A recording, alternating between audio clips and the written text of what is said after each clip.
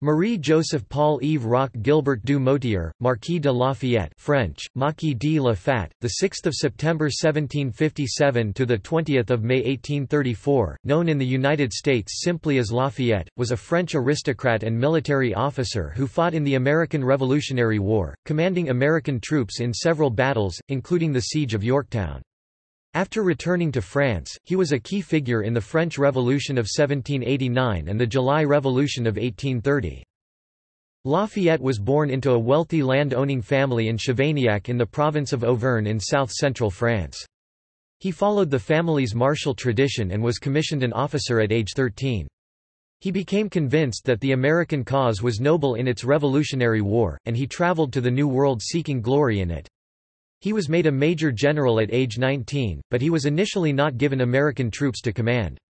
He was wounded during the Battle of Brandywine but still managed to organize an orderly retreat, and he served with distinction in the Battle of Rhode Island. In the middle of the war, he sailed for home to lobby for an increase in French support. He returned to America in 1780 and was given senior positions in the Continental Army. In 1781, troops under his command in Virginia blocked forces led by Cornwallis until other American and French forces could position themselves for the decisive siege of Yorktown.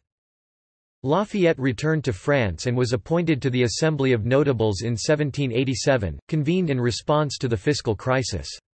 He was elected a member of the Estates General of 1789, where representatives met from the three traditional orders of French society, the clergy, the nobility, and the commoners. After forming the National Constituent Assembly, he helped to write the Declaration of the Rights of Man and of the Citizen with Thomas Jefferson's assistance.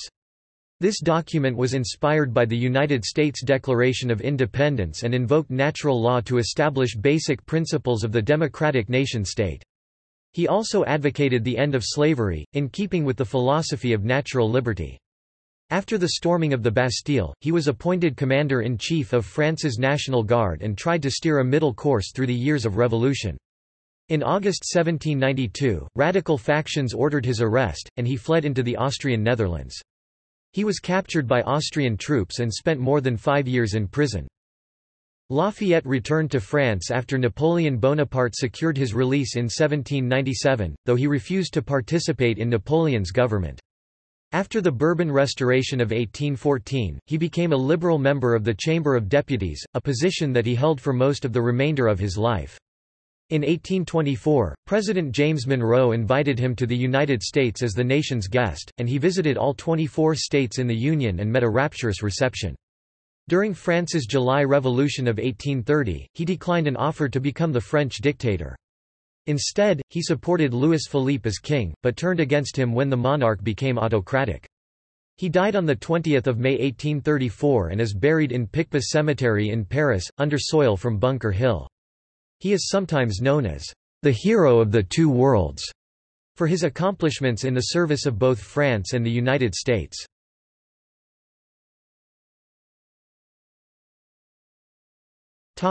Early life.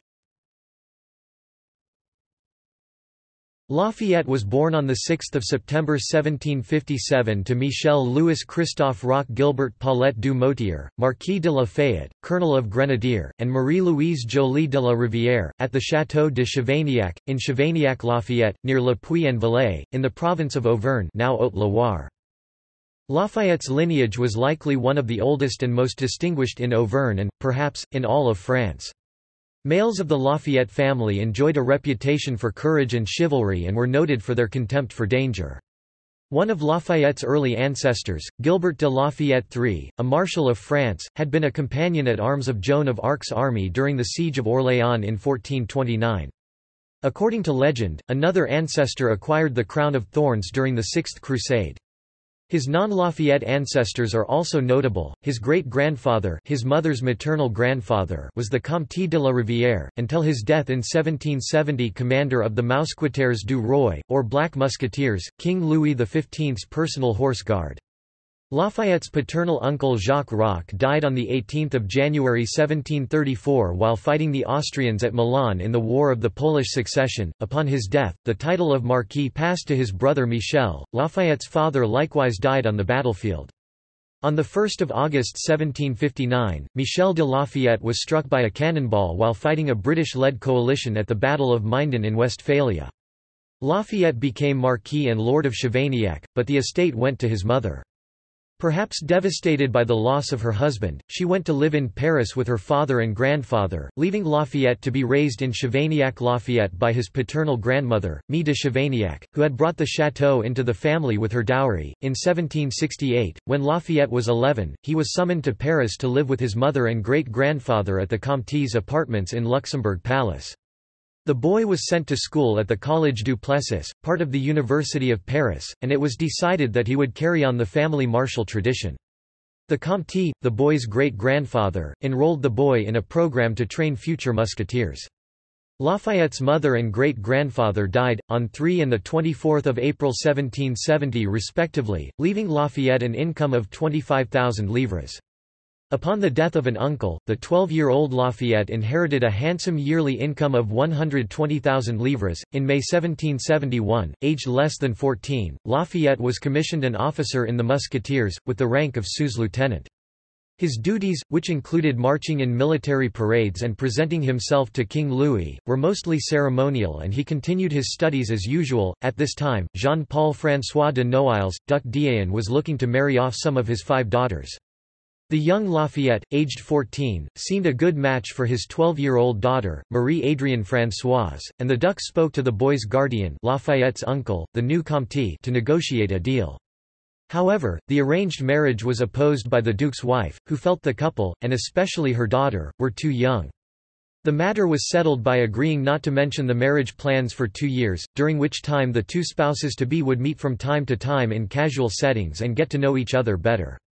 The scheme worked, the two fell in love, and were happy together from the time of their marriage in 1774 until her death in 1807.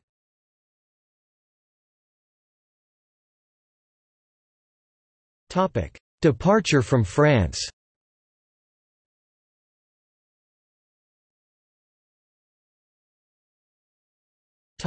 Finding a cause. After the marriage contract was signed in 1773, Lafayette lived with his young wife in his father-in-law's house in Versailles. He continued his education, both at the riding school Versailles, his fellow students included the future Charles X, and at the prestigious Académie de Versailles. He was given a commission as a lieutenant in the Noailles Dragoons in April 1773, the transfer from the Royal Regiment being done at the request of Lafayette's father-in-law. In 1775, Lafayette took part in his unit's annual training in Metz, where he met Charles-François de Broglie, Marquis de Ruffec, the Army of the East's commander. At dinner, both men discussed the ongoing revolt against British rule by Britain's North American colonies. One historiographical perspective suggests that the Marquis was disposed to hate the British for killing his father, and felt that a British defeat would diminish that nation's stature internationally. Another notes that the Marquis had recently become a Freemason, and talk of the rebellion, "fired his chivalric, and now Masonic, imagination with descriptions of Americans as people fighting for liberty." In September 1775, when Lafayette turned 18, he returned to Paris and received the captaincy in the Dragoons he had been promised as a wedding present. In December, his first child, Henriette, was born. During these months, Lafayette became convinced that the American Revolution reflected his own beliefs, saying, "My heart was dedicated." The year 1776 saw delicate negotiations between American agents, including Silas Deane, and Louis XVI and his foreign minister, Comte Charles de Vergennes. The king and his minister hoped that by supplying the Americans with arms and officers, they might restore French influence in North America, and exact revenge against Britain for the loss in the 7 Years' War. When Lafayette heard that French officers were being sent to America, he demanded to be among them. He met Deane, and gained inclusion despite his youth. On 7 December 1776, Deane enlisted Lafayette as a major general. The plan to send French officers as well as other aid to America came to nothing when the British heard of it and threatened war. Lafayette's father-in-law, de Noailles, scolded the young man and told him to go to London and visit the Marquis de Noailles, the ambassador to Britain and Lafayette's uncle by marriage, which he did in February 1777. In the interim, he did not abandon his plans to go to America. Lafayette was presented to George III, and spent 3 weeks in London society. On his return to France, he went into hiding from his father-in-law and superior officer, writing to him that he was planning to go to America. De Noailles was furious, and convinced Louis to issue a decree forbidding French officers from serving in America, specifically naming Lafayette. Vergennes may have persuaded the king to order Lafayette's arrest, though this is uncertain.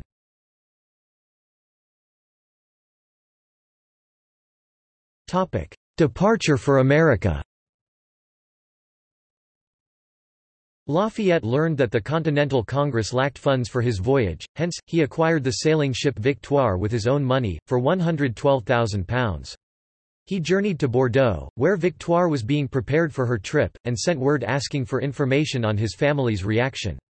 The response, including letters from his wife and other relatives, threw Lafayette into emotional turmoil. Soon after departure, he ordered the ship turned around and returned to Bordeaux, to the frustration of the officers traveling with him. The army commander there ordered Lafayette to report to his father-in-law's regiment in Marseille. De Broglie, who hoped to become a military and political leader in America, met with Lafayette in Bordeaux and convinced him that the government actually wanted him to go. This was not true, though there was considerable public support for Lafayette in Paris, where the American cause was popular. Lafayette wanted to believe it, and pretended to comply with the order to report to Marseille, going only a few miles east before turning around and returning to his ship. Victoire set sail for the United States on 20 April 1777. The 2-month journey to the New World was marked by seasickness and boredom. The ship's captain, Le Boursier, intended to stop in the West Indies to sell cargo, but Lafayette, fearful of arrest, bought the cargo to avoid docking at the islands. He landed on North Island near Georgetown, South Carolina, on 13 June 1777.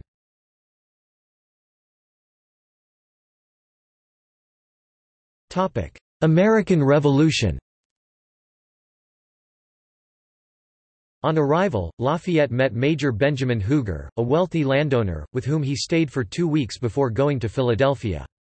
The Continental Congress had been overwhelmed by French officers recruited by Dean, many of whom could not speak English or lacked military experience.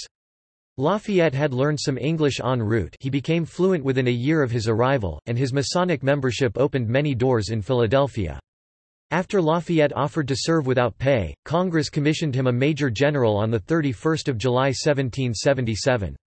Lafayette's advocates included the recently arrived American envoy to France, Benjamin Franklin, who by letter urged Congress to accommodate the young Frenchman.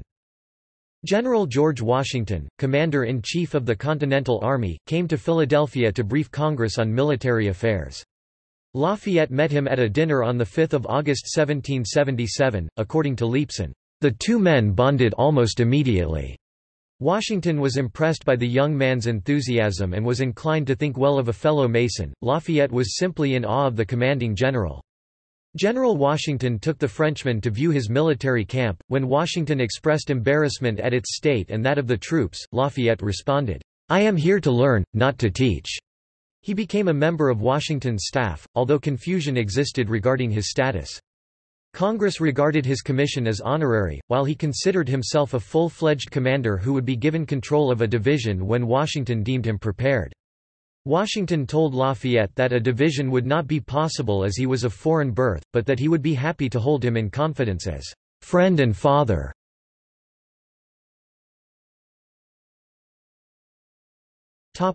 Brandywine, Valley Forge, and Albany. Lafayette's first battle was at Brandywine on the 11th of September 1777. The British commanding general, General Sir William Howe, planned to take Philadelphia by moving troops south by ship to Chesapeake Bay rather than the heavily defended Delaware Bay and bringing them overland to the rebel capital. After the British outflanked the Americans, Washington sent Lafayette to join General John Sullivan. Upon his arrival, Lafayette went with the 3rd Pennsylvania Brigade, under Brigadier Thomas Conway, and attempted to rally the unit to face the attack. The British and Hessian forces continued to advance with their superior forces, and Lafayette was shot in the leg. During the American retreat, Lafayette rallied the troops, allowing a more orderly pullback, before being treated for his wound. After the battle, Washington cited him for bravery and military ardor. and recommended him for the command of a division in a letter to Congress, which was hastily evacuating. As the British took Philadelphia later that month, Lafayette returned to the field in November after 2 months of recuperation in the Moravian settlement of Bethlehem, and received command of the division previously led by Major General Adam Stephen. He assisted General Nathanael Greene in reconnaissance of British positions in New Jersey. With 300 soldiers, he defeated a numerically superior Hessian force in Gloucester, on 24 November 1777. Lafayette stayed at Washington's encampment at Valley Forge in the winter of 1777–78, and shared the hardship of his troops. There, the Board of War, led by Horatio Gates, asked Lafayette to prepare an invasion of Quebec from Albany, New York. When Lafayette arrived in Albany, he found too few men to mount an invasion. He wrote to Washington of the situation, and made plans to return to Valley Forge.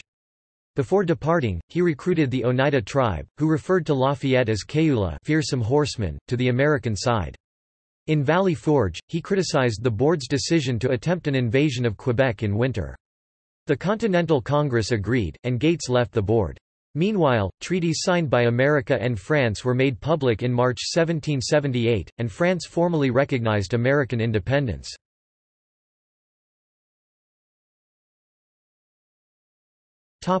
Barren Hill, Monmouth, and Rhode Island. Faced with the prospect of French intervention, the British sought to concentrate their land and naval forces in New York City, and they began to evacuate Philadelphia in May 1778. Washington dispatched Lafayette with a 2,200-man force on 18 May to reconnoiter near Barren Hill, Pennsylvania. The next day, the British heard that he had made camp nearby and sent 5,000 men to capture him. General Howe led a further 6,000 soldiers on 20 May and ordered an attack on his left flank. The flank scattered, and Lafayette organized a retreat while the British remained indecisive. To feign numerical superiority, Lafayette ordered men to appear from the woods on an outcropping, now Lafayette Hill, Pennsylvania, and to fire upon the British periodically. His troops simultaneously escaped via a sunken road, and he was then able to cross Matson's Ford with the remainder of his force. The British then marched from Philadelphia toward New York. The Continental Army followed and finally attacked at Monmouth Courthouse in central New Jersey. Washington appointed General Charles Lee to lead the attacking force at the Battle of Monmouth, and Lee moved against the British flank on 28 June. However, he gave conflicting orders soon after fighting began, causing chaos in the American ranks. Lafayette sent a message to Washington to urge him to the front. Upon his arrival, he found Lee's men in retreat. Washington relieved Lee, took command, and rallied the American force.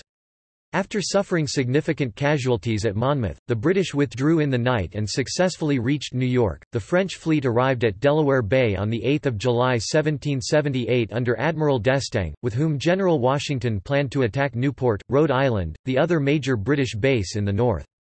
Lafayette and General Greene were sent with a 3,000-man force to participate in the attack. Lafayette wanted to control a joint Franco-American force but was rebuffed by the admiral. On 9 August, the American land force attacked the British without consulting d'Estaing. The Americans asked d'Estaing to place his ships in Narragansett Bay, but he refused and sought to defeat the British fleet at sea. The fighting was inconclusive as a storm scattered and damaged both fleets. D'Estaing moved his ships north to Boston for repairs, where it faced an angry demonstration from Bostonians who considered the French departure from Newport to be a desertion. John Hancock and Lafayette were dispatched to calm the situation, and Lafayette then returned to Rhode Island to prepare the retreat made necessary by d'Estaing's departure. For these actions, he was cited by the Continental Congress for gallantry, skill, and prudence. He wanted to expand the war to fight the British elsewhere in America and even in Europe under the French flag, but he found little interest in his proposals. In October 1778, he requested permission from Washington and Congress to go home on leave. They agreed, with Congress voting to give him a ceremonial sword to be presented to him in France. His departure was delayed by illness, and he sailed for France in January 1779.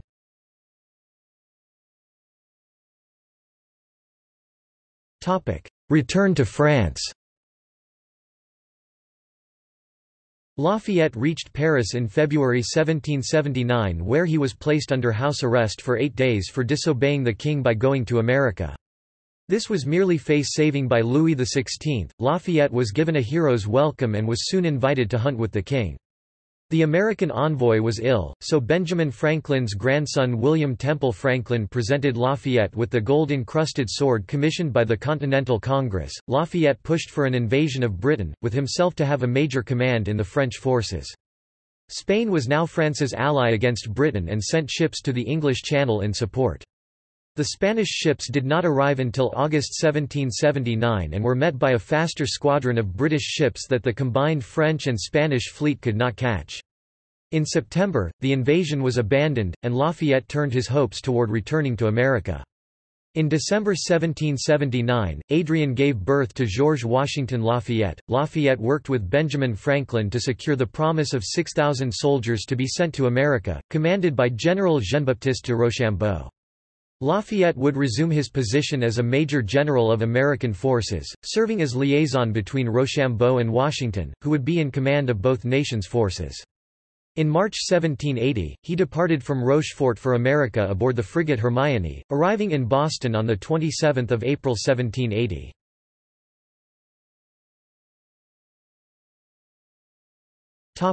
Second voyage to America. On his return, Lafayette found the American cause at a low ebb, rocked by several military defeats, especially in the South. Lafayette was greeted in Boston with enthusiasm, seen as a knight in shining armor from the chivalric past, come to save the nation. He journeyed southwest and on 10 May 1780 had a joyous reunion with Washington at Morristown, New Jersey. The general and his officers were delighted to hear that the large French force promised to Lafayette would be coming to their aid. Washington, aware of Lafayette's popularity, had him write with Alexander Hamilton to correct his spelling to state officials to urge them to provide more troops and provisions to the Continental Army. This bore fruit in the coming months, as Lafayette awaited the arrival of the French fleet. However, when the fleet arrived, there were fewer men and supplies than expected, and Rochambeau decided to wait for reinforcements before seeking battle with the British. This was unsatisfactory to Lafayette, who proposed grandiose schemes for the taking of New York City and other areas, and Rochambeau briefly refused to receive Lafayette until the young man apologized. Washington counseled the Marquis to be patient. That summer Washington placed Lafayette in charge of a division of troops. The Marquis spent lavishly on his command, which patrolled northern New Jersey and adjacent New York State. Lafayette saw no significant action, and in November, Washington disbanded the division, sending the soldiers back to their state regiments. The war continued badly for the Americans, with most battles in the South going against them, and General Benedict Arnold abandoning them for the British side. Lafayette spent the first part of the winter of 1780–81 in Philadelphia, where the American Philosophical Society elected him its first foreign member. Congress asked him to return to France to lobby for more men and supplies, but Lafayette refused, sending letters instead. After the Continental victory at the Battle of Cowpens in South Carolina in January 1781, Washington ordered Lafayette to reform his force in Philadelphia and go south to Virginia to link up with troops commanded by Baron von Steuben. The combined force was to try to trap British forces commanded by Benedict Arnold, with French ships preventing his escape by sea. If Lafayette was successful, Arnold was to be summarily hanged. British command of the seas prevented the plan, though Lafayette and a small part of his force, the rest left behind in Annapolis, was able to reach von Steuben in Yorktown, Virginia. Von Steuben sent a plan to Washington, proposing to use land forces and French ships to trap the main British force under Lord Cornwallis. When he received no new orders from Washington, Lafayette began to move his troops north toward Philadelphia, only to be ordered to Virginia to assume military command there. An outraged Lafayette assumed he was being abandoned in a backwater while decisive battles took place elsewhere, and objected to his orders in vain. He also sent letters to the Chevalier de la Luzerne, French ambassador in Philadelphia, describing how ill-supplied his troops were. As Lafayette hoped, La Luzerne sent his letter on to France with a recommendation of massive French aid, which, after being approved by the king, would play a crucial part in the battles to come. Washington, fearing a letter might be captured by the British, could not tell Lafayette that he planned to trap Cornwallis in a decisive campaign.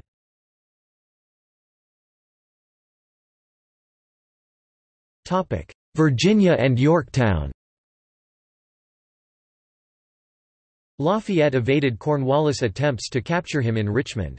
In June 1781, Cornwallis received orders from London to proceed to the Chesapeake Bay and to oversee construction of a port, in preparation for an overland attack on Philadelphia. As the British column travelled, Lafayette sent small squads that would appear unexpectedly, attacking the rear guard or foraging parties, and giving the impression that his forces were larger than they were. On 4 July, the British left Williamsburg and prepared to cross the James River. Cornwallis sent only an advance guard to the south side of the river, hiding many of his other troops in the forest on the north side, hoping to ambush Lafayette. On 6 July, Lafayette ordered General Mad Anthony Wayne to strike British troops on the north side with roughly 800 soldiers. Wayne found himself vastly outnumbered, and, instead of retreating, led a bayonet charge. The charge bought time for the Americans, and the British did not pursue. The Battle of Green Spring was a victory for Cornwallis, but the American army was bolstered by the display of courage by the men. By August, Cornwallis had established the British at Yorktown, and Lafayette took up position on Malvern Hill, stationing artillery surrounding the British, who were close to the York River, and who had orders to construct fortifications to protect the British ships in Hampton Roads. Lafayette's containment trapped the British when the French fleet arrived and won the Battle of the Virginia Capes, depriving Cornwallis of naval protection. On 14 September 1781, Washington's forces joined Lafayette's. On 28 September, with the French fleet blockading the British, the combined forces laid siege to Yorktown. On 14 October, Lafayette's 400 men on the American right took Redoubt 9 after Alexander Hamilton's forces had charged Redoubt 10 in hand-to-hand combat. These two redoubts were key to breaking the British defences. After a failed British counterattack, Cornwallis surrendered on 19 October 1781.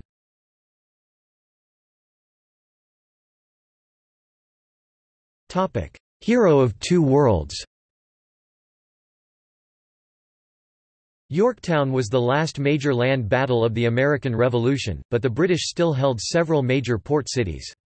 Lafayette wanted to lead expeditions to capture them, but Washington felt that he would be more useful seeking additional naval support from France. Congress appointed him its advisor to America's envoys in Europe, Benjamin Franklin in Paris, John Jay in Madrid, and John Adams in The Hague, instructing them to communicate and agree on everything with him. It also sent Louis XVI an official letter of commendation on the Marquis's behalf. Lafayette left Boston for France on 18 December 1781, where he was welcomed as a hero, and he was received at the Palace of Versailles on the 22nd of January 1782.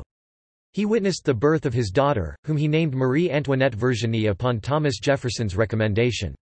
He was promoted to Maréchal de Camp, skipping numerous ranks, and he was made a Knight of the Order of St. Louis.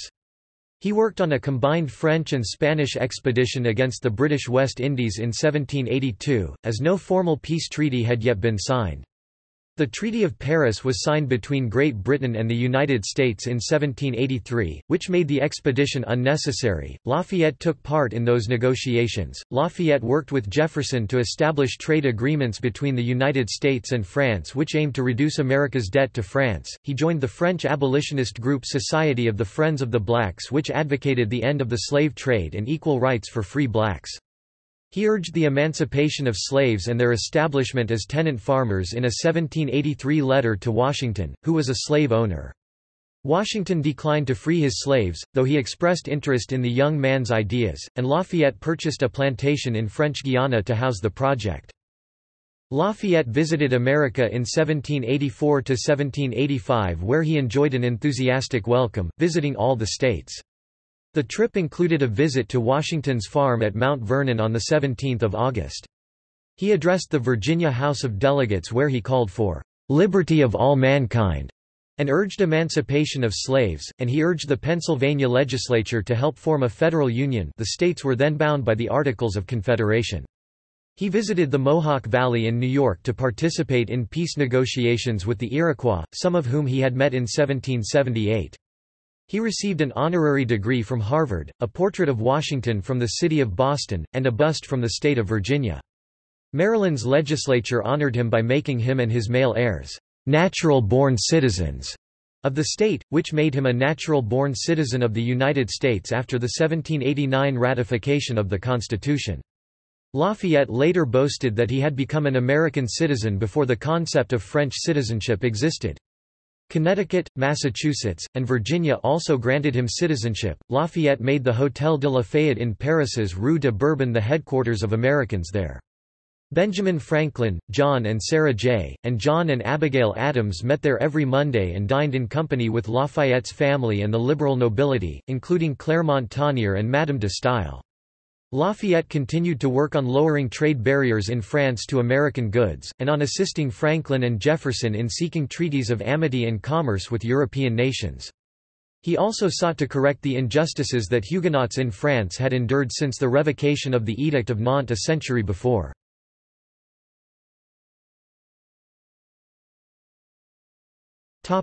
French Revolution.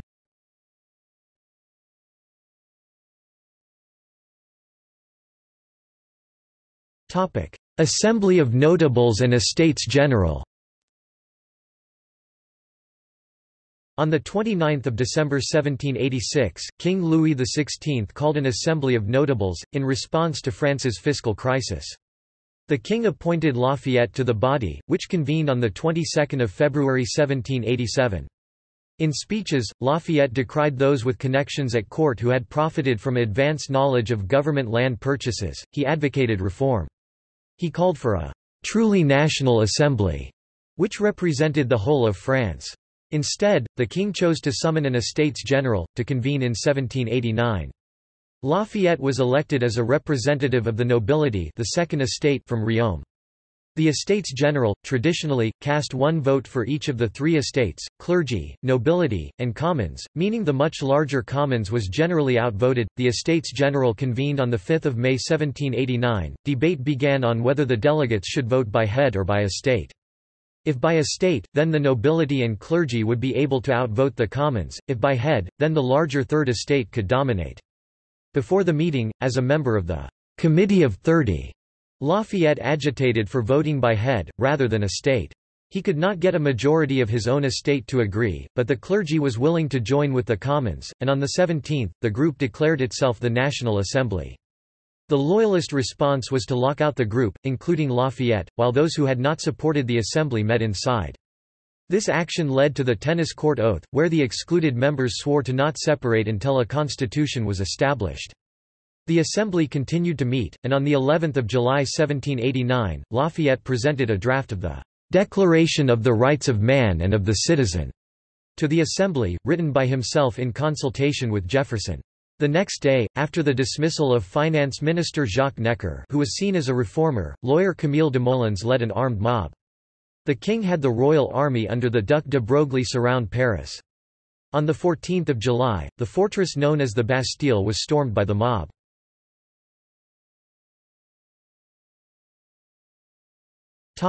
National Guard, Versailles, and Day of Daggers. On 15 July, Lafayette was acclaimed Commander-in-Chief of the National Guard of France, an armed force established to maintain order under the control of the Assembly. Lafayette proposed the name and the symbol of the group, a blue, white, and red cockade. This combined the red and blue colors of the city of Paris with the royal white, and originated the French tricolour. He faced a difficult task as head of the Guard. The king and many loyalists considered him and his supporters to be little better than revolutionaries, whereas many commoners felt that he was helping the king to keep power. The National Assembly approved the declaration on 26 August, but the king rejected it on 2 October. 3 days later, a Parisian crowd led by women fishmongers marched to Versailles in response to the scarcity of bread. Members of the National Guard followed the march, with Lafayette reluctantly leading them. At Versailles, the king accepted the Assembly's votes on the declaration, but refused requests to go to Paris, and the crowd broke into the palace at dawn. Lafayette took the royal family onto the palace balcony and attempted to restore order, but the crowd insisted that the king and his family move to Paris and the Tuileries Palace. The king came onto the balcony and the crowd started chanting, "Vive le Roi!" Marie Antoinette then appeared with her children, but she was told to send the children back in. She returned alone and people shouted to shoot her, but she stood her ground and no one opened fire. Lafayette kissed her hand, leading to cheers from the crowd. As leader of the National Guard, Lafayette attempted to maintain order and steer a middle ground, even as the radicals gained increasing influence. He and Paris's mayor Jean-Sylvain Bailly instituted a political club on 12 May 1790 called the Society of 1789, whose intention was to provide balance to the influence of the radical Jacobins. Lafayette took the civic oath on the Champs de Mars on 14 July 1790 before a huge assembly at the Fête de la Fédération, vowing to be ever faithful to the nation, to the law, and to the king, to support with our utmost power the constitution decreed by the National Assembly, and accepted by the king." That oath was also taken by his troops and by the king. Lafayette continued to work for order in the coming months. He and part of the National Guard left the Tuileries on 28 February 1791 to handle a conflict in Vincennes, and hundreds of armed nobles arrived at the Tuileries to defend the king while he was gone. However, there were rumors that these nobles had come to take the king away and place him at the head of a counter-revolution.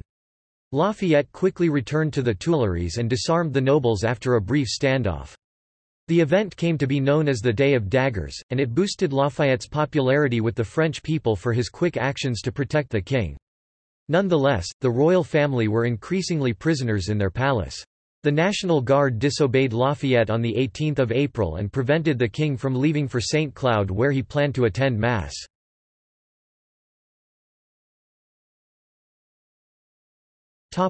Decline, flight to Varennes and Champs de Mars massacre. A plot known as the Flight to Varennes almost enabled the king to escape from France on 20 June 1791. Lafayette had been responsible for the royal family's custody as leader of the National Guard, and he was thus blamed by extremists such as Georges Danton and called a traitor to the people by Maximilien Robespierre. These accusations made Lafayette appear a royalist, damaged his reputation in the eyes of the public, and strengthened the hands of the Jacobins and other radicals. He continued to urge the constitutional rule of law, but he was drowned out by the mob and its leaders. Lafayette's public standing continued to decline through the latter half of 1791. The radical Cordeliers organized an event at the Champ de Mars on 17 July to gather signatures on a petition to the National Assembly that it either abolish the monarchy or allow its fate to be decided in a referendum. The assembled crowd was estimated approximately 10,000, and they hanged two men believed to be spies. Lafayette rode into the Champ de Mars at the head of his troops to restore order, but they were met with gunshots and stones. When a dragoon went down, the soldiers fired on the crowd, wounding and killing dozens. Martial law was declared, and the leaders of the mob fled and went into hiding, such as Danton and Jean-Paul Marat. The Assembly finalized a constitution in September, and Lafayette resigned from the National Guard in early October with a semblance of constitutional law restored. Immediately after the massacre, a crowd of rioters attacked Lafayette's home and attempted to harm his wife. His reputation among the common people suffered dramatically after the massacre, as they believed that he sympathized with royal interests.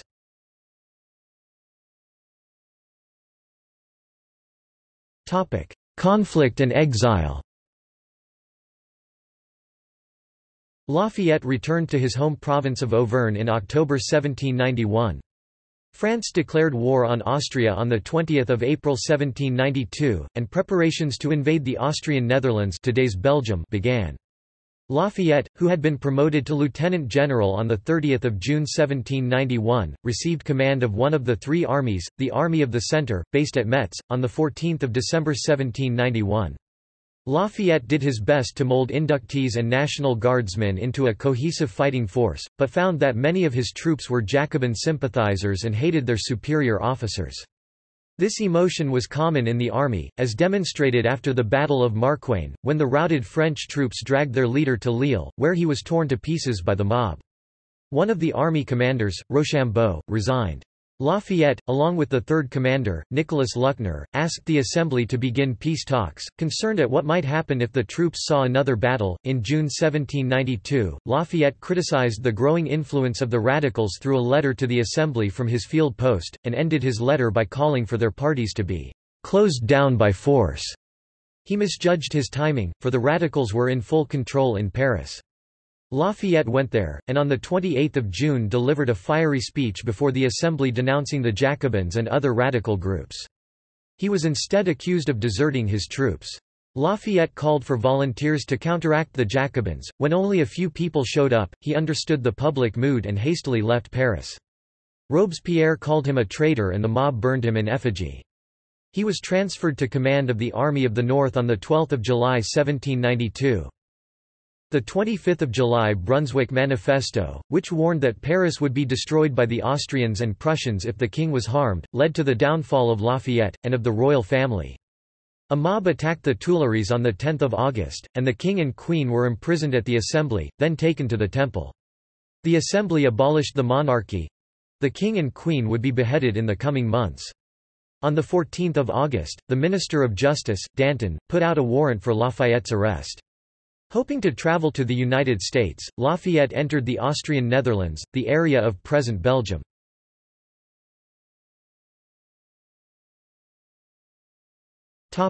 Prisoner. Lafayette was taken prisoner by the Austrians near Rochefort when another former French officer, Jean-Xavier Bureau de Pussy, asked for rights of transit through Austrian territory on behalf of a group of French officers. This was initially granted, as it had been for others fleeing France, but was revoked when the famous Lafayette was recognized. Frederick William II of Prussia, Austria's ally against France, had once received Lafayette, but that was before the French Revolution. The king now saw him as a dangerous fomenter of rebellion, to be interned to prevent him from overthrowing other monarchies. Lafayette was held at Nivelles, then transferred to Luxembourg where a coalition military tribunal declared him, de Pussy, and two others to be prisoners of state for their roles in the revolution. The tribunal ordered them held until a restored French king could render final judgment on them. On 12 September 1792, pursuant to the tribunal's order, the prisoners were transferred to Prussian custody. The party travelled to the Prussian fortress city of Wesel, where the Frenchmen remained in verminous individual cells in the central citadel from 19 September to 22 December 1792. When victorious French revolutionary troops began to threaten the Rhineland, King Frederick William II transferred the prisoners east to the citadel at Magdeburg, where they remained an entire year. From 4 January 1793 to 4 January 1794, Frederick William decided that he could gain little by continuing to battle the unexpectedly successful French forces, and that there were easier pickings for his army in the Kingdom of Poland. Accordingly, he stopped armed hostilities with the Republic and turned the state prisoners back over to his erstwhile coalition partner, the Habsburg Austrian monarch Francis II, Holy Roman Emperor. Lafayette and his companions were initially sent to Nice, today Nysa, Poland, in Silesia. On 17 May 1794, they were taken across the Austrian border, where a military unit was waiting to receive them. The next day, the Austrians delivered their captives to a barracks prison, formerly a college of the Jesuits, in the fortress city of Olmütz, Moravia, today Olomouc in the Czech Republic. Lafayette, when captured, had tried to use the American citizenship he had been granted to secure his release, and contacted William Short, United States minister in The Hague. Although Short and other U.S. envoys very much wanted to succor Lafayette for his services to their country, they knew that his status as a French officer took precedence over any claim to American citizenship. Washington, who was by then president, had instructed the envoys to avoid actions that entangled the country in European affairs, and the U.S. did not have diplomatic relations with either Prussia or Austria. They did send money for the use of Lafayette, and for his wife, whom the French had imprisoned. Secretary of State Jefferson found a loophole allowing Lafayette to be paid, with interest, for his services as a major general from 1777 to 1783. An act was rushed through Congress and signed by President Washington. These funds allowed both Lafayette's privileges in their captivity. A more direct means of aiding the former general was an escape attempt sponsored by Alexander Hamilton's sister-in-law Angelica Schuyler Church and her husband John Barker Church, a British Member of Parliament who had served in the Continental Army. They hired as agent a young Hanoverian physician, Justus Eric Ballman, who acquired an assistant, a South Carolinian medical student named Francis Kinloch Huger. This was the son of Benjamin Huger, whom Lafayette had stayed with upon his first arrival in America. With their help, Lafayette managed to escape from an escorted carriage drive in the countryside outside Olmütz, but he lost his way and was recaptured. Once Adrienne was released from prison in France, she, with the help of U.S. Minister to France James Monroe, obtained passports for her and her daughters from Connecticut, which had granted the entire Lafayette family citizenship. Her son George Washington had been smuggled out of France and taken to the United States. Adrienne and her 2 daughters journeyed to Vienna for an audience with Emperor Francis, who granted permission for the 3 women to live with Lafayette in captivity. Lafayette, who had endured harsh solitary confinement since his escape attempt a year before, was astounded when soldiers opened his prison door to usher in his wife and daughters on 15 October 1795. The family spent the next 2 years in confinement together. Through diplomacy, the press, and personal appeals, Lafayette's sympathizers on both sides of the Atlantic made their influence felt, most importantly on the post-Reign of Terror French government. A young, victorious general, Napoleon Bonaparte, negotiated the release of the state prisoners at Olmütz, as a result of the Treaty of Campo Formio.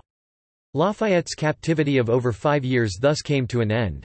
The Lafayette family and their comrades in captivity left Olmütz under Austrian escort early on the morning of 19 September 1797, crossed the Bohemian-Saxonian border north of Prague, and were officially turned over to the American consul in Hamburg on 4 October. From Hamburg, Lafayette sent a note of thanks to General Bonaparte.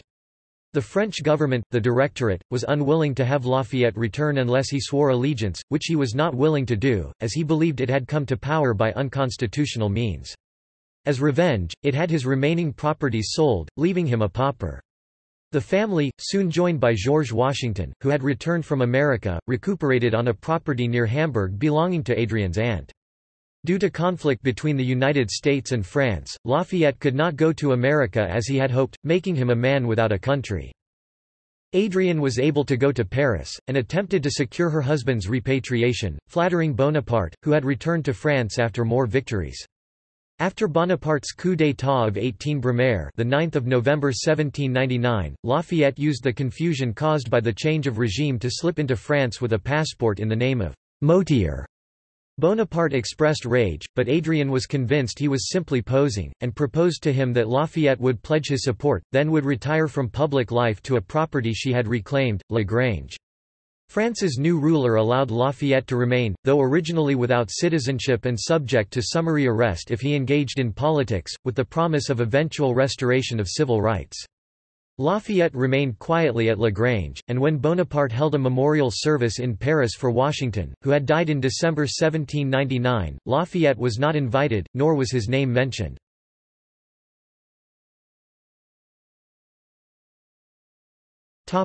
Retreat from politics. Bonaparte restored Lafayette's citizenship on 1 March 1800 and he was able to recover some of his properties.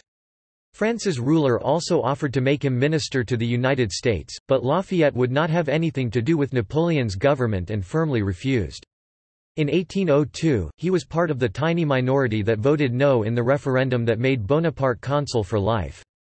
Bonaparte offered to appoint him to the Senate and to bestow the Legion of Honor upon him, but Lafayette declined, though he stated that he would gladly have accepted the honors from a democratic government. In 1804, Bonaparte was crowned the Emperor Napoleon after a plebiscite in which Lafayette did not participate. The retired general remained relatively quiet, although he made Bastille Day addresses. After the Louisiana Purchase, President Jefferson asked him if he would be interested in the governorship, but Lafayette declined, citing personal problems and his desire to work for liberty in France. During a trip to Auvergne in 1807, Adrienne became ill, suffering from complications stemming from her time in prison. She became delirious but recovered enough on Christmas Eve to gather the family around her bed and to say to Lafayette, "Je suis tout à vous. I am all yours." She died the next day. In the years after her death, Lafayette mostly remained quietly at La Grange, as Napoleon's power in Europe waxed and then waned. Many influential people and members of the public visited him, especially Americans. He wrote many letters, especially to Jefferson, and exchanged gifts as he had once done with Washington.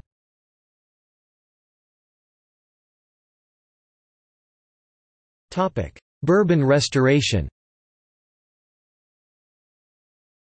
In 1814, the coalition that opposed Napoleon invaded France and restored the monarchy. The Comte de Provence, brother of the executed Louis XVI, took the throne as Louis XVIII.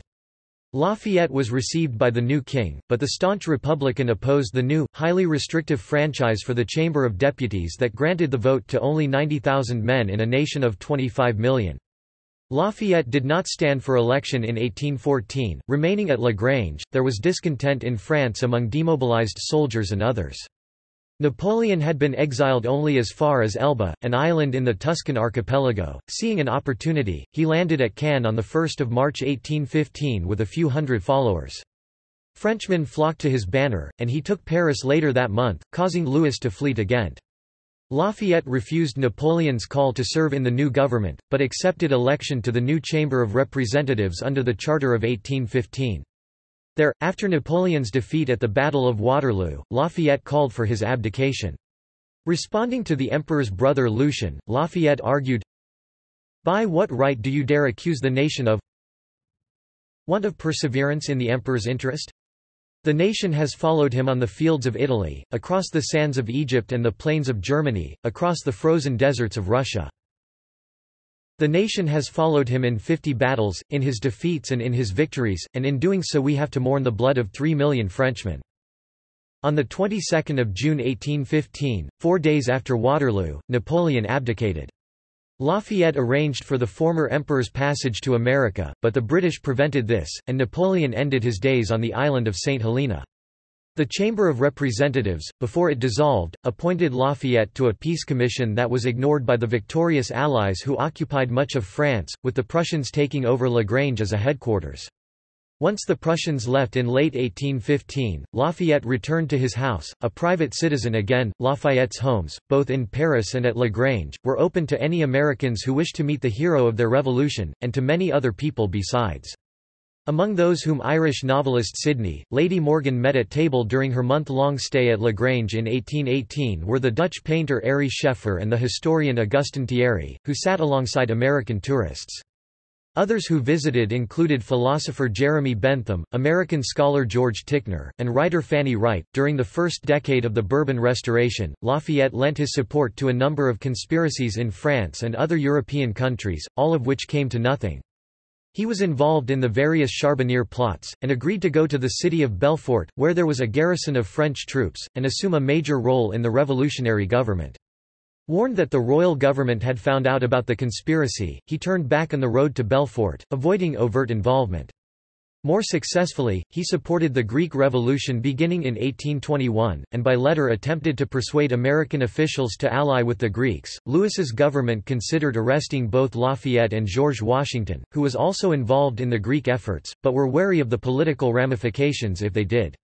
Lafayette remained a member of the restored Chamber of Deputies until 1823, when new plural voting rules helped defeat his bid for re-election.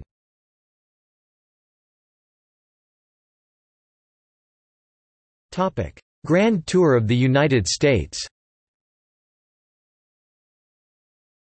President James Monroe and Congress invited Lafayette to visit the United States in 1824, in part to celebrate the nation's upcoming 50th anniversary. Monroe intended to have Lafayette travel on an American warship, but Lafayette felt that having such a vessel as transport was undemocratic and booked passage on a merchantman. Louis XVIII did not approve of the trip and had troops disperse the crowd that gathered at Le Havre to see him off. Lafayette arrived at New York on 15 August 1824, accompanied by his son George Washington and his secretary Auguste Levasseur. He was greeted by a group of Revolutionary War veterans who had fought alongside him many years before. New York erupted for 4 continuous days and nights of celebration. He then departed for what he thought would be a restful trip to Boston, but instead found the route lined by cheering citizens, with welcomes organized in every town along the way. According to Unger, "It was a mystical experience they would relate to their heirs through generations to come. Lafayette had materialized from a distant age, the last leader and hero at the nation's defining moment.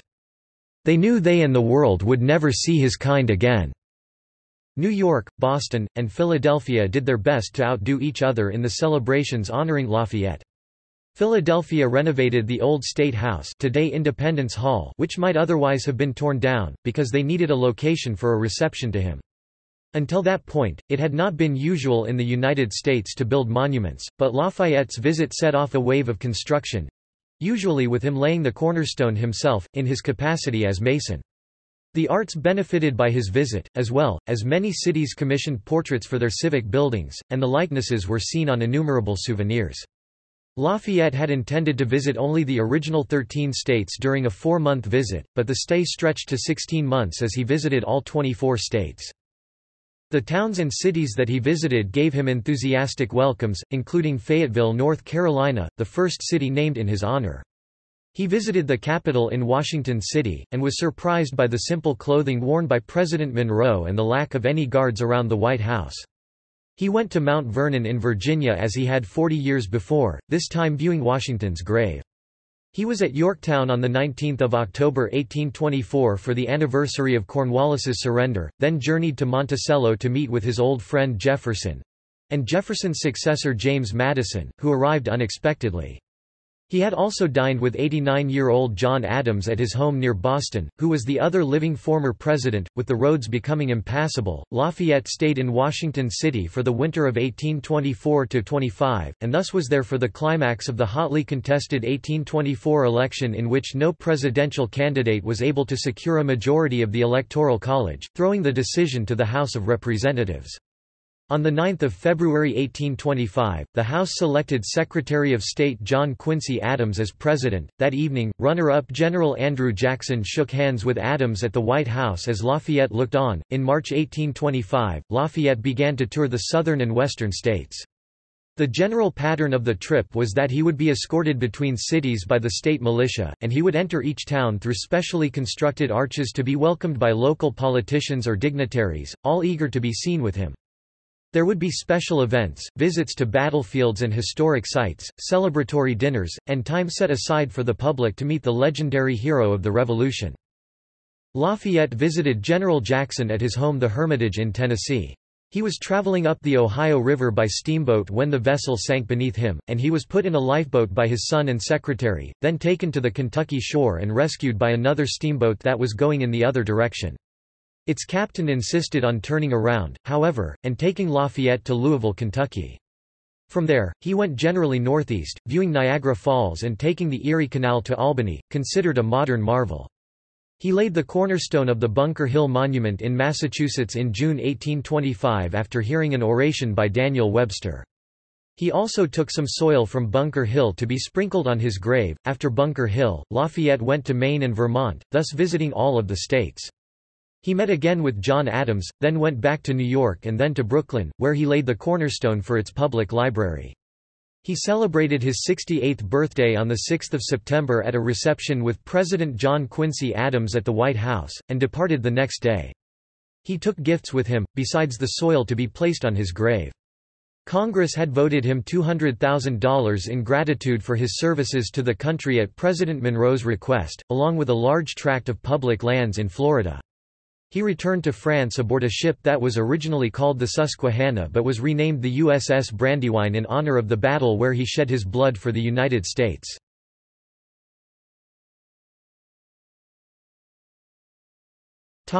Revolution of 1830.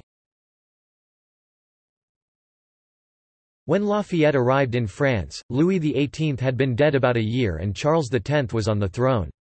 As king, Charles intended to restore the absolute rule of the monarch, and his decrees had already prompted protest by the time Lafayette arrived. Lafayette was the most prominent of those who opposed the king.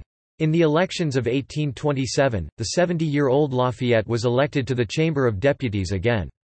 Unhappy at the outcome, Charles dissolved the chamber, and ordered a new election. Lafayette again won his seat. Lafayette remained outspoken against Charles's restrictions on civil liberties and the newly introduced censorship of the press.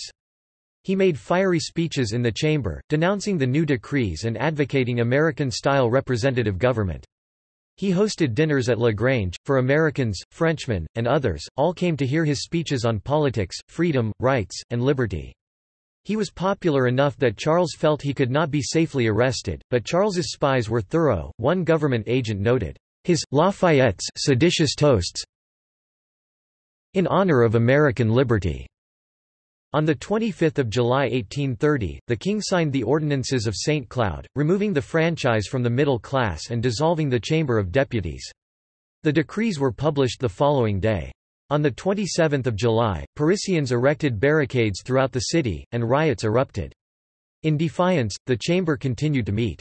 When Lafayette, who was at Lagrange, heard what was going on, he raced into the city, and was acclaimed as a leader of the revolution. When his fellow deputies were indecisive, Lafayette went to the barricades, and soon the Royalist troops were routed. Fearful that the excesses of the 1789 revolution were about to be repeated, deputies made Lafayette head of a restored National Guard, and charged him with keeping order. The Chamber was willing to proclaim him as ruler, but he refused a grant of power he deemed unconstitutional. He also refused to deal with Charles, who abdicated on 2 August. Many young revolutionaries sought a republic, but Lafayette felt this would lead to civil war, and chose to offer the throne to the Duc d'Orléans, Louis Philippe, who had lived in America and had far more of a common touch than did Charles. Lafayette secured the agreement of Louis Philippe, who accepted the throne, to various reforms. The general remained as commander of the National Guard. This did not last long. The brief concord at the king's accession soon faded, and the conservative majority in the chamber voted to abolish Lafayette's National Guard post on 24 December 1830. Lafayette went back into retirement, expressing his willingness to do so.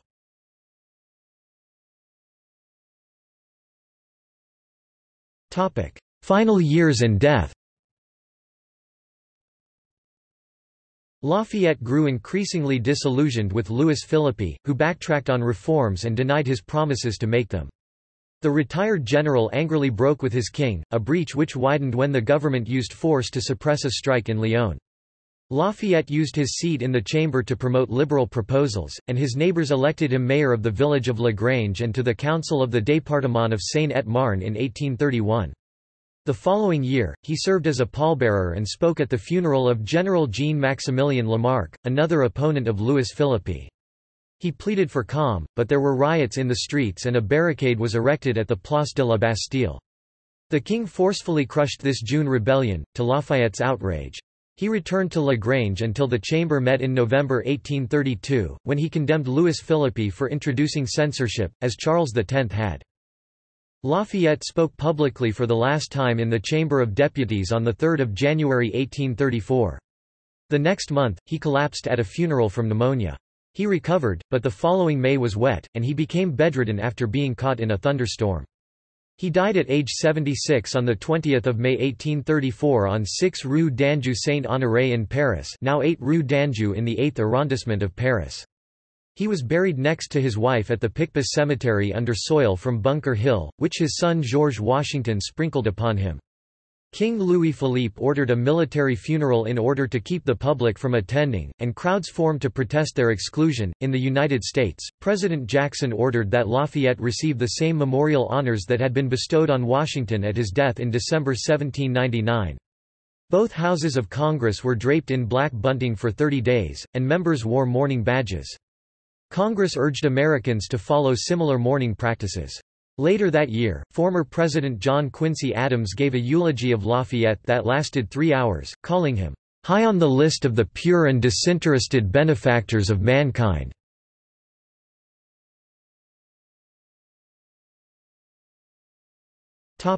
Beliefs. Lafayette was a firm believer in a constitutional monarchy.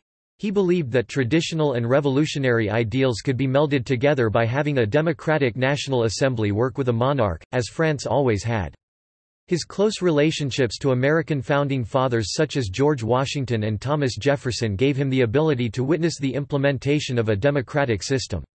His views on potential government structures for France were directly influenced by the American form of government, which was in turn influenced by the British form of government. For example, Lafayette believed in a bicameral legislature, as the United States had. The Jacobins, however, detested the idea of a monarchy in France, which led the National Assembly to vote against it. This idea contributed to his fall from favor, especially when Maximilien Robespierre took power. Lafayette was the author of the Declaration of the Rights of Man and of the Citizen in 1789 and a staunch opponent of slavery. His work never specifically mentioned slavery, but he made his position clear on the controversial topic through letters addressed to friends and colleagues such as Washington and Jefferson. He proposed that slaves not be owned but rather work as free tenants on the land of plantation owners, and he bought a plantation in the French colony of Cayenne in 1785 to put his ideas into practice, ordering that no slaves be bought or sold. He spent his lifetime as an abolitionist, proposing that slaves be emancipated slowly and recognizing the crucial role that slavery played in many economies. Lafayette hoped that his ideas would be adopted by Washington in order to free the slaves in the United States and spread from there, and his efforts were not in vain, as Washington eventually began implementing those practices on his own plantation in Mount Vernon—though he freed no slaves in his lifetime. Lafayette's grandson Gustave de Beaumont later wrote a novel discussing the issues of racism.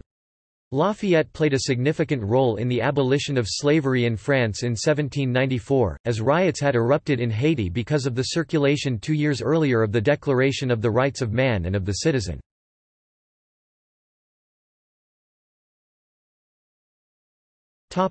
Assessment. Throughout his life, Lafayette was an exponent of the ideals of the Age of Enlightenment, especially on human rights and civic nationalism. Despite the fact that he spent most of his political career in opposition, his views were taken very seriously by intellectuals and others on both sides of the Atlantic. In the United States, Lafayette's image, from the time of the American Revolution, derived from his disinterestedness in fighting, without pay, for the freedom of a country not his own. As Samuel Adams praised Lafayette, in "foregoing the pleasures of enjoyment of domestic life and exposing himself to the hardship and dangers of war, he fought in the glorious cause of freedom." This view was shared by many contemporaries, establishing an image of Lafayette seeking to advance, not the national interest of one country or another, but the liberty of all mankind. As Lafayette took on his roles in the French Revolution, he gained a new role in American eyes, that of an advocate for the virtues of the American Republic, seeking to transport them from New World to Old. This was reinforced by his position as surrogate son and disciple of George Washington, who was deemed the father of his country and the embodiment of the American experiment. Lafayette became an American icon in part because he was not associated with any particular region of the country, he was of foreign birth, did not live in America, and had fought in New England, the Mid-Atlantic states, and the South. Thus, he was a unifying figure. His role in the French Revolution, in which he was seen by Americans as steering a middle course, enhanced this popularity. Americans were naturally sympathetic to a Republican cause, but also remembered Louis XVI as a friend of the nascent United States. When Lafayette fell from power in 1792, Americans tended to blame factionalism for the ouster of a man who was, in their eyes, above such things. In 1824, Lafayette returned to the United States at a time when Americans were questioning the success of the Republican experiment in view of the disastrous economic panic of 1819 and the sectional conflict resulting in the Missouri Compromise. Lafayette's hosts considered him a judge of how successful the experiment had been. According to cultural historian Lloyd Kramer, Lafayette, as well as a later visitor to America, Alexis de Tocqueville, provided foreign confirmations of the self-image that shaped America's national identity in the early 19th century and that has remained a dominant theme in the national ideology ever since, the belief that America's founding fathers, institutions, and freedom created the most democratic, egalitarian, and prosperous society in the world. Historian Gilbert Chinard wrote in 1936, Lafayette became a legendary figure and a symbol so early in his life, and successive generations have so willingly accepted the myth, that any attempt to deprive the young hero of his Republican halo will probably be considered as little short of iconoclastic and sacrilegious. That legend has been used politically. The name and image of Lafayette were repeatedly invoked in 1917 in seeking to gain popular support for America's entry into World War I, culminating in the famous phrase, "Lafayette, we are here." This occurred at some cost to Lafayette's image in America. Veterans returned from the front singing, "We've paid our debt to Lafayette, who the hell do we owe now?" A longer-term threat was the increasing sophistication of Americans and the lessened need for symbols of patriotism. By 1971, according to Anne C. Loveland, Lafayette no longer served as a national hero symbol. Quote, in 2002, however, Congress voted to grant Lafayette honorary citizenship. Lafayette's reputation in France is more problematic. Thomas Gaines, in his book about Lafayette, noted that the response to Lafayette's death was far more muted in France than in America, and suggested that this may have been because Lafayette was the last surviving hero of America's only revolution, whereas the evolution of the French government has been far more chaotic. Lafayette's role, especially in the French Revolution, created a more nuanced picture of him in French historiography. To the 19th-century historian Jules Michelet, Lafayette was a mediocre idol, lifted by the mob far beyond what his talents deserved. In their Histoire et Dictionnaire de la Révolution française, Jean Toulard, Jean-François Fayard, and Alfred Fierro noted Napoleon's deathbed comment about Lafayette that, if Napoleon had had Lafayette's place during the French Revolution, the king would still be sitting on his throne. They called Napoleon's comment not too excessive, and deemed Lafayette an empty-headed political dwarf and one of the people most responsible for the destruction of the French monarchy. Gaines disagreed, and noted that liberal and Marxist historians have also dissented from that view of Lafayette. As Lloyd Kramer related in a survey of the French public, just before the Revolution's bicentennial in 1989, 57% deemed Lafayette the figure from the Revolution they most admired, with Marat and Saint just tying for second with 21% each. Lafayette clearly had more French supporters in the early 1990s than he could muster in the early 1790s. Mark Leepson concluded his study of Lafayette's life. The Marquis de Lafayette was far from perfect. He was sometimes vain, naive, immature, and egocentric. But he consistently stuck to his ideals, even when doing so endangered his life and fortune. Those ideals proved to be the founding principles of two of the world's most enduring nations, the United States and France. That is a legacy that few military leaders, politicians, or statesmen can match.